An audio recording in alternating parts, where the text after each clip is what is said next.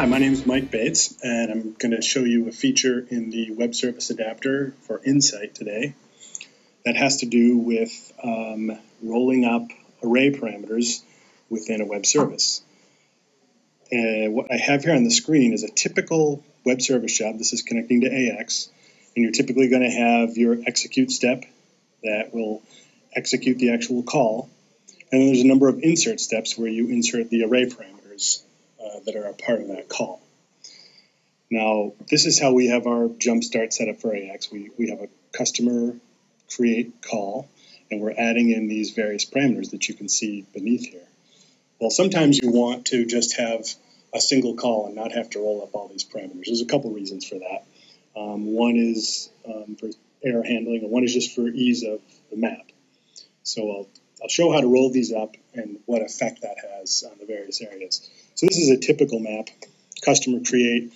I'm going to do a much simpler map where we just look at this one array parameter beneath it called dir party. So if we look at my other ETS that I have, I started a simpler ETS with the execute step and the dir party insert. So a normal setup, I'm going to do that execute step. The dir party insert has the organization name in it that I want to populate.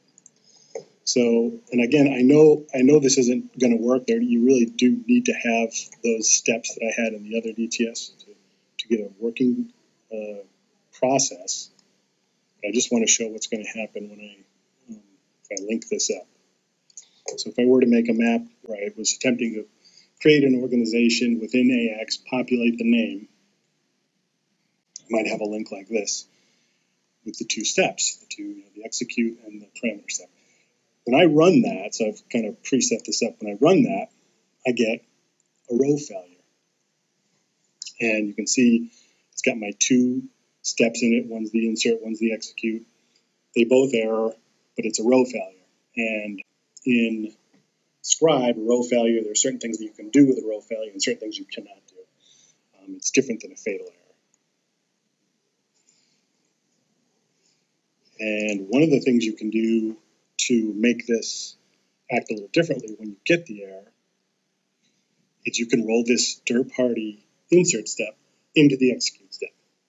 The way you do that is through the adapter settings. If I go into my settings for the web service adapter, I go to my connection and change my connection. Save my DTS. Go into my actual web service connection to AX. I'm going to edit the settings on that connection.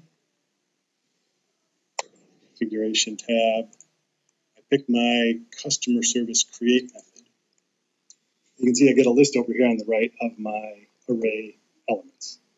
So I know that my dir party array is on my cust table array. It's an array within an array. And I want just one of each of those on my customer create execute step. So I can populate those with a 1.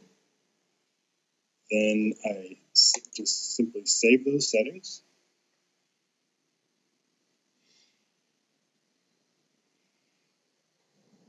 Once I've saved them, I do need to reconnect to have that take effect in the map.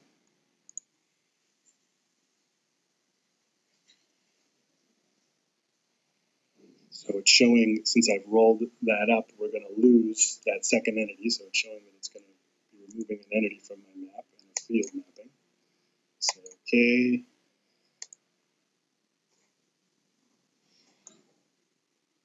So now I'm left with one single step in my map. You can see in my DTS, I now just have my customer create. Over here, I've also lost there's no longer the dir party. There was a dir party entity over here in the adapter objects. That's now gone. So now I have a single step, and it has all of my fields from the entities that are children of that top execute. So here's my cust table. Here's all my dir party fields, and there's that organization name field now a part of that execute step. So now Now if I link that and run this job, again, it's going to fail. We expect it to, but now it will actually, so the configuration was the same before. I had it doing a fatal error. I wanted to do an end job and was hoping that would result in a fatal error. The previous configuration with the 2 blocks, I just got a row error as I showed. Now when I run this, it's actually going to show up as a fatal error, which will allow it to go. This means it can go into the retry queue, which you can't do with the row error. So that can be pretty helpful. Usually, standard setup is, like in our Jumpstart, I do some checks in the pre-op step control that can force things to go to the retry queue. So here I have an end job failed, so I'm forcing into a failure in that case, and that can allow you to send it to the retry queue. But you can't always, that is not an option for you, and you need to just go there when the actual execute fails. You need to be able to roll up your steps into just a single execute step, which I've done over here in this example.